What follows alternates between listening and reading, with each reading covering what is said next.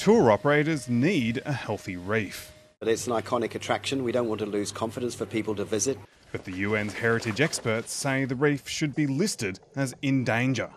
I feel it would be premature to, if they did choose to do that, put it on an endangered list just now. This government is, as UNESCO themselves say, night and day compared with the previous government. Last year, the Morrison government narrowly avoided an in danger listing, not by significantly improving protections, but via some clever politics. The reef is no longer on the endangered list.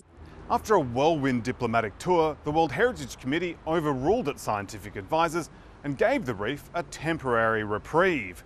But they sent a monitoring mission in March, which would make fresh recommendations. This report has come from that visit, and so within the report they've looked at what's actually happening with the Great Barrier Reef and what's the clear pathway that the governments can do to help protect it. Those recommendations included increasing climate targets in line with limiting global warming to 1.5 degrees Celsius, better controls of sediment and fertiliser runoff, and ending destructive net fishing.